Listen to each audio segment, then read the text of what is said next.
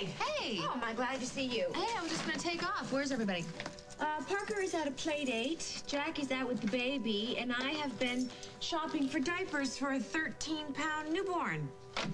Hope you have good news for me. You know what? Actually, I'm thinking maybe this isn't the right time. What? No, no. No, too late for that. What's up? Okay. Honey, you know I love you, but... What? No, don't ever start a sentence like that again. You love me, but what? I've been thinking about Rosanna, okay? And about what she said about you cheating on Jack the night before your wedding. Yeah? Is there something you want to share with me? Like what? Rosanna was so off the mark that she should have been committed, right? No. I mean, she is just a little vindictive cow because you couldn't have slept with anybody the night before your wedding to Jack. Could you? Oh my God. It's true. You did it. Honey, we have been through everything together. We've lied to our men. We've lied to our enemies. We never lied to each other. So who says I'm lying?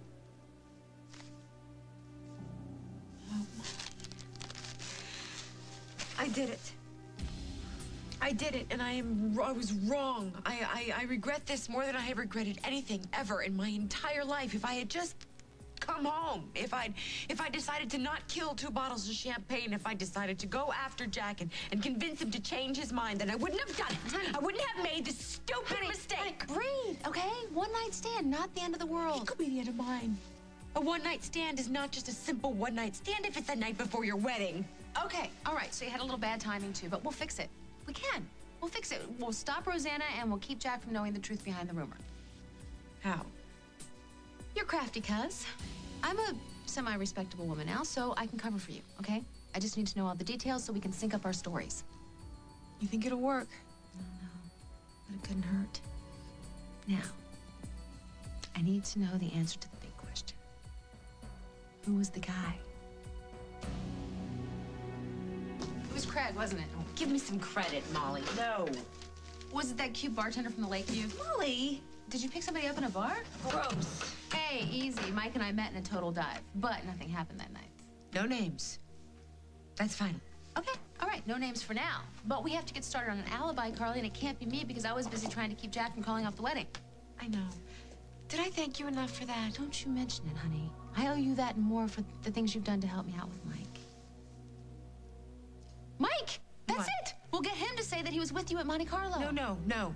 You're Why gonna... not? Mike, Carly, I think it's a really good don't idea. involve Mike in this, okay?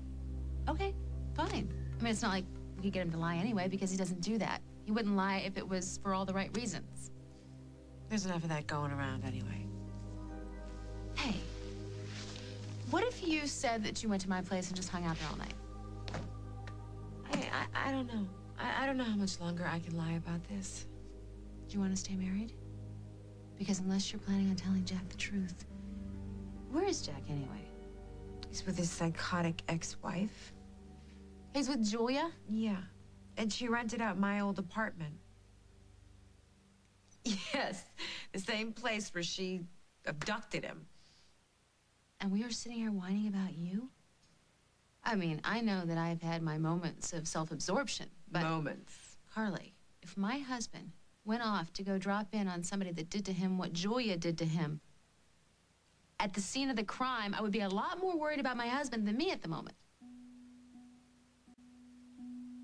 I keep replaying all the horrible things I said to Jack over the last couple of days. I guess I was so worried about what this was doing to our marriage, I never thought about what it was doing to him.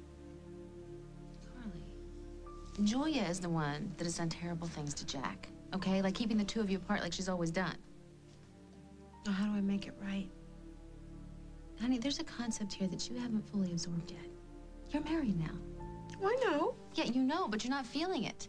You and Jack finally have everything you've always wanted, okay? You won. You're here. The ring, the house, joint checking. You're married and start acting like it. I'm trying. Okay, well, try harder. Try like your life and your future happiness depend on it because they do. You know, I hate it when you're right. Molly, Do you think that Jake would have forgiven you for something like this? I don't know. Maybe. I mean, as long as it wasn't a friend or anybody he knew. Otherwise, all bets would be off. I gotta get out of here, though. Okay, honey?